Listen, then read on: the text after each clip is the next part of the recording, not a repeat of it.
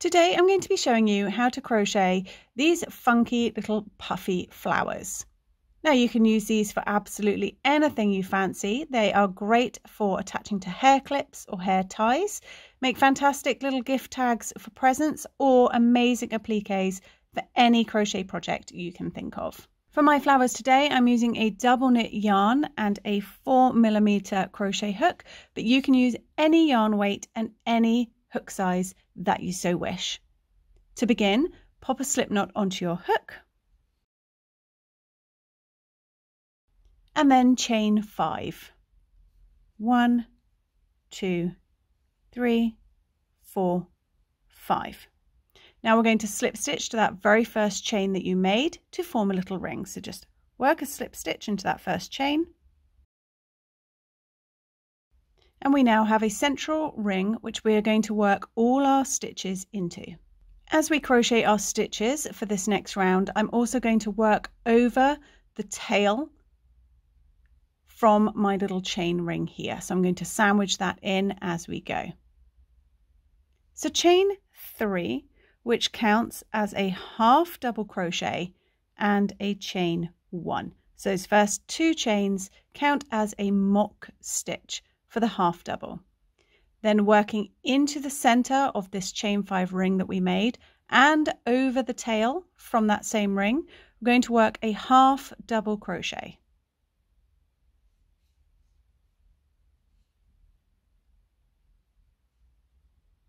Then chain 1. And again, half double crochet into the ring and chain 1. Half double crochet into the ring and then chain 1. Now we're going to repeat that half double crochet chain 1 until you have 11 half double crochet stitches made and 11 chain 1s. Now I already have, not counting this chain 3, I have made 1, 2, 3 half double crochets already, and I need 11 in total. So I'm going to go ahead and repeat that 8 more times. So half double crochet, chain 1.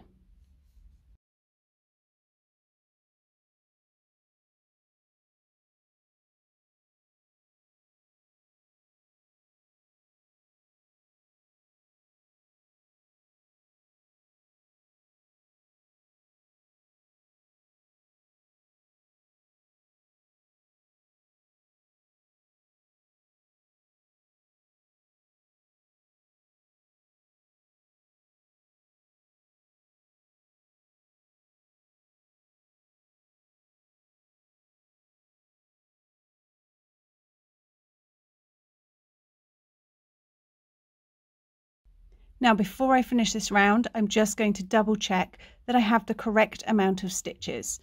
I want 11 half double crochets with chain 1s in between. 1, 2, 3, 4, 5, 6, 7, 8, 9, 10, 11. And so to end this round, once you have definitely got your 11 stitches in the ring, not including your chain 3, we're going to slip stitch to the second chain of that first chain 3 that you made. So 1, 2, and we're going to slip stitch in there. Now if you can't find the exact space, don't worry too much. Just slip stitch into that initial chain. So at the end of this round, you will have 12 chain spaces. Just double check. 1, 2, 3, 4, 5, 6, 7, 8, 9, 10, 11, 12.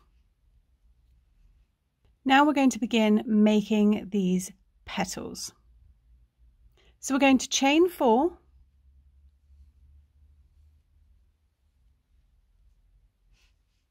and we're going to start half the petal in this chain space immediately in front of where you've just chained from.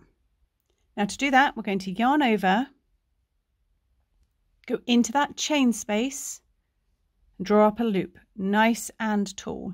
You want it as tall as you can possibly get it. Then yarn over and pull through 2 of those loops.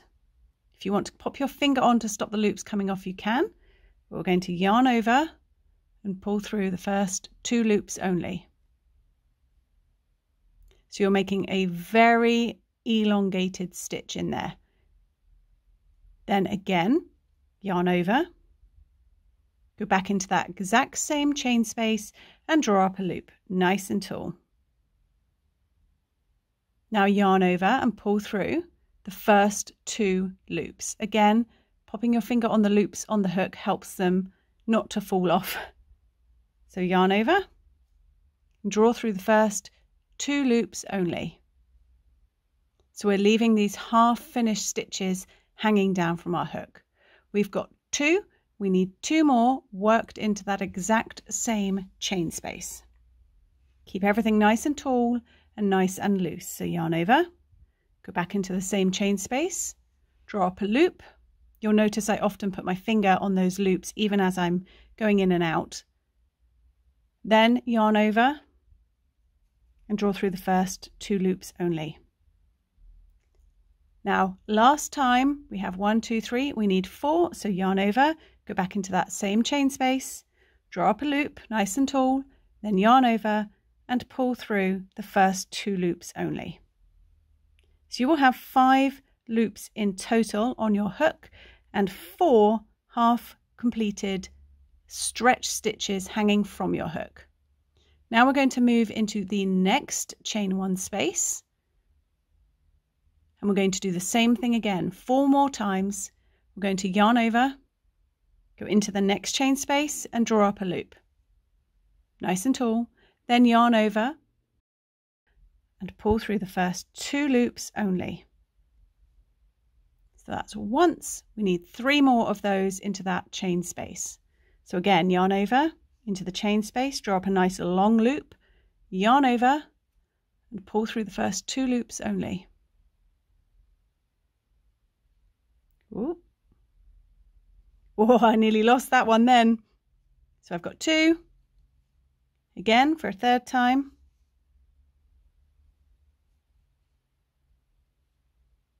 And then 1 more time. Keeping everything nice and tall and loose. So you should have 9 loops on your hook. 1, 2, 3, 4, 5, 6, 7, 8, 9, and 8 very elongated stitches hanging from the hook. Once you have all 9 loops, we're going to yarn over and draw through all 9 of them. Now this can be a bit tricky because you might get caught on all these loops on the way through. So I find when I yarn over and pull through, I angle my hook down. So the grabby bit is pointing down. You're less likely to catch on all these loops as you come through. Then we're going to chain 4. That first chain will secure the top of all those stitches, and then 3 more. So it's chaining 4 in total, but your first chain will be nice and tight. Then going back into that same chain 1 space where you just worked the second half of the petal, we're going to do a slip stitch. So slip stitch into that space. And that is your first petal complete. Now it's a bit flat and odd looking. So what I like to do is push it from behind and just pop it forwards. I've just shoved my finger and popped it forwards. Then you have a nice fat petal. So now we're going to work on the second petal. So chain 4, 1, 2, 3, 4. And into the next chain 1 space, we're going to work half a petal. Now the first half of the petal is formed with 4 of those very long stitches. So we're going to work 4 elongated double crochet stitches just straight in. So yarn over, drop a loop, pull it up nice and tall, yarn over, pull through 2 loops, and then stop. That's 1. We need 3 more. So yarn over, go into the chain 1 space, pull up a nice tall loop, yarn over, pull through 2, and stop. Yarn over, back into that same space, draw up a loop, yarn over, pull through the first 2, and then stop. And then one more time, yarn over, go into that chain 1 space and draw up a loop, yarn over and pull through the first 2 loops. So you've got 4 elongated stitches hanging from your hook. Now we need to complete the second half of the petal, so we move over to the next chain 1 space and again work 4 of these elongated half finished stitches into the next chain 1 space. So again, yarn over, straight into the next chain 1 space, draw up a nice long loop, yarn over, pull through 2 and then stop. That's 1. 3 more times. Yarn over into the chain 1 space, draw up a nice long loop, yarn over and pull through 2, then stop. Yarn over, back into that chain 1 space, pull up a nice long loop, yarn over and pull through the first 2 loops only, and stop. 1, 2, 3. Then one more time, yarn over, go into that chain 1 space, draw up a nice long loop, yarn over, pull through the first 2, and then stop. You will have 9 loops on your hook, yarn over and draw through all 9 loops. Then chain 4, 1, 2, 3, 4, slip stitch into the same chain 1 space where you just worked the second half of the petal. Grab your finger, push it from the back to pop it forwards. So at the back you're looking like this, and at the front you're looking like this. Now you're going to repeat that last petal 4 more times. So we'll have 6 petals in total. So chain 4,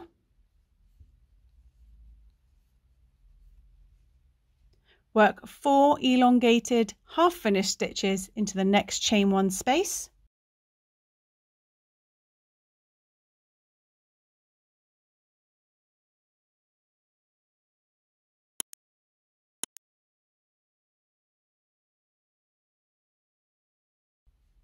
Once you have 4 of them, move to the next chain 1 space and create 4 more.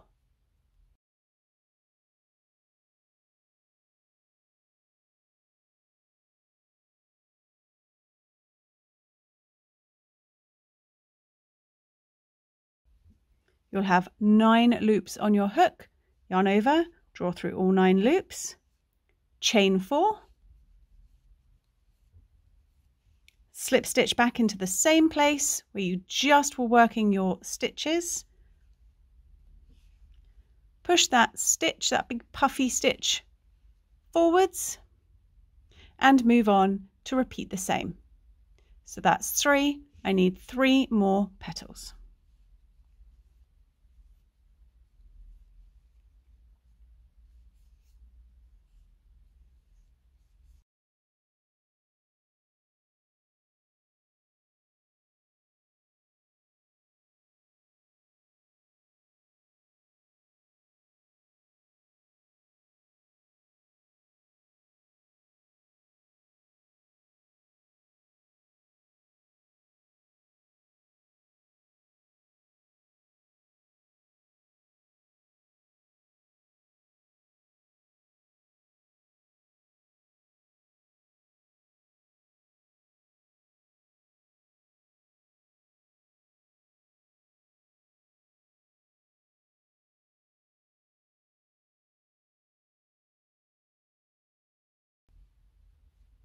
So I'm just finishing off my very last petal here.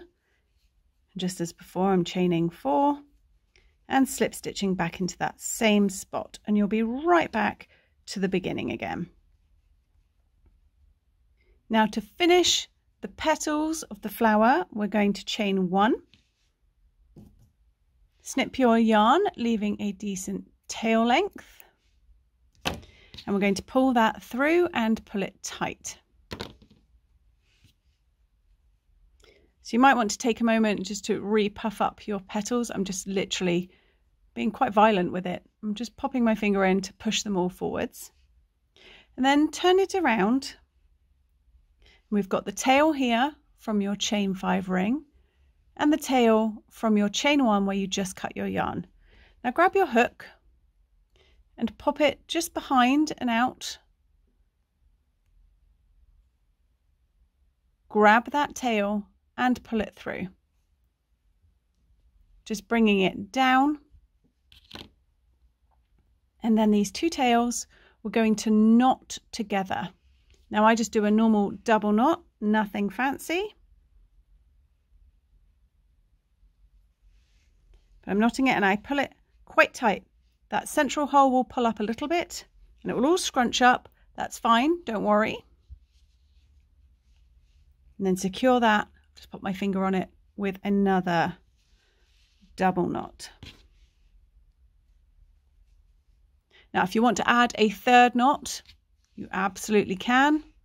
Not doing anything fancy here.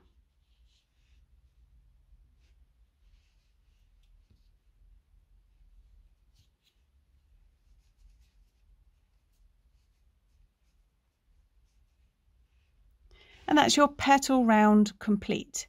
Now we're going to work on the center of this little flower. So grab your next colour. So with your next colour, pop a slip knot on your hook and chain 2. 1, 2. Now we're going to make a slightly looser chain for chain number 3. So you're just going to draw a little bit of excess up. So we've just got a bit of a baggy loop on your hook here. Then yarn over and create a slightly larger, looser chain. So I've got 2 normal chains and then a bit of an elongated chain here. I'm going to pinch that chain I just made, just so it doesn't tighten up. And then I'm going to chain 4, just normally. 1, 2, 3, 4. So you can see I'm still pinching that loose chain.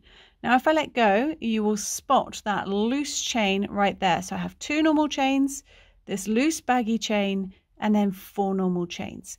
We're going to work all our stitches into this loose baggy chain.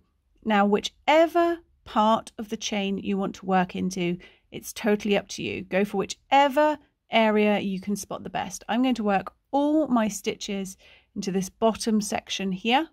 So just here is where I'm going to be placing all my stitches. So you might want to hang on to that little bit there just whilst you get your stitches established. Now working into that loose chain, we are going to be again doing those same elongated stitches that we did for the petals. So yarn over, go into the chain, that loose chain, draw up a loop nice and tall, just as before, and then yarn over and pull through 2 loops.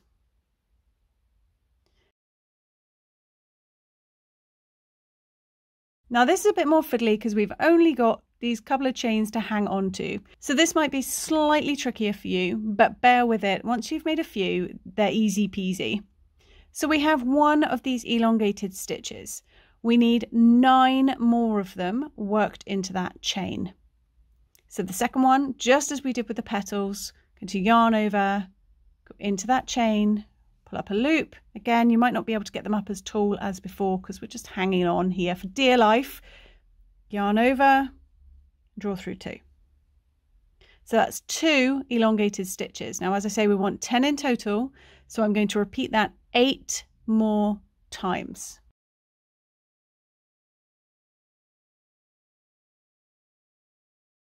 One, 2,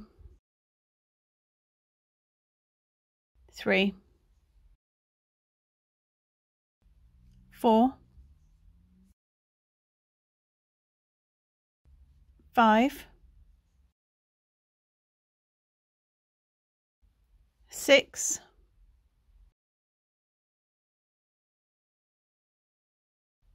7, 8.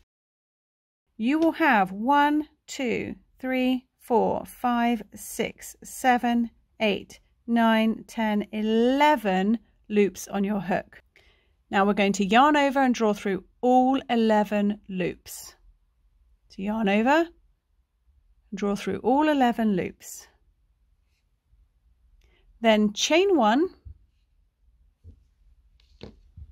cut your yarn, leaving a long tail. It's especially helpful if you want to use these tails to sew this to anything afterwards. Pull that through, pull it tight, and then push this forward. If it's not already pushed forward, push it forward. Sort of mold it over the top of my finger there. And that is your central flower puff. Now get your flower back, place it down, and place the puff just loosely in the middle like that. Then you want to pick it up and look for where, this is my first 2 chains where I started, look for where it sort of falls within the spaces that you worked your pink petals into. So I'm just going to pick a spot here, and I'm just bringing my hook through these gaps in between the half double crochets of the very first round. Grab that tail of the chain 2 and just pull it to the back. I'm just pulling it all the way to the back like that. So I have the yellow chain 2 sticking at the back, and then again sort of position this other tail where you want this central flower section to lie. It's very difficult to describe. It's sort of diagonally across. Then you sort of pick that spot. It's very much a by eye. There's nothing scientific to this whatsoever. I'm bringing my hook up in between some of these half double crochets from round 1 of the pink flower, just as before, taking the tail of it and pulling it through to the back. Now holding on to those 2 yellow tails, I'm going to pull them quite tightly. So I've got them at the back here. Turn it around and make sure it's sitting where you want it to sit within the flower. Now if you want to move either one of these tails, now is the time. You can move it across to any one of these spaces. But if you're happy, mine's a little bit wonky, but you know what? That'll do nicely. Once you're happy with it, we're going to knot it at the back, just like we did with the pink tails. You can knot it nice and tight. So I'm just pulling that down. So that's 1 knot, do another knot, and a 3rd one for good luck.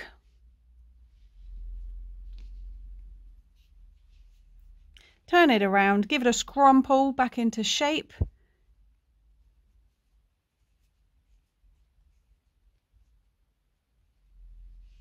And your fab little flower is complete. Now it is completely up to you what you do with these tails at the back. It depends what you want to use these little flowers for. Now if you are sewing or gluing them onto another project, you can simply trim the tails at the back. So you can just go ahead and snip them off. If the back isn't going to be seen, then you're fine to snip them off. Alternatively, you can use these long tails as a way of attaching the flower to whatever project, be it if you were adding them to hair ties, hair bands, hair clips, I've got hair on the brain today, gift tags, anything like that you need tails for securing it, you can use them for that. Alternatively, you can of course weave them in, but I'm all for ease, so snipping them off works for me. So I hope you enjoyed this tutorial. Please do let me know down in the comments what you think of this fun little flower. And until next time, happy crocheting. Bye.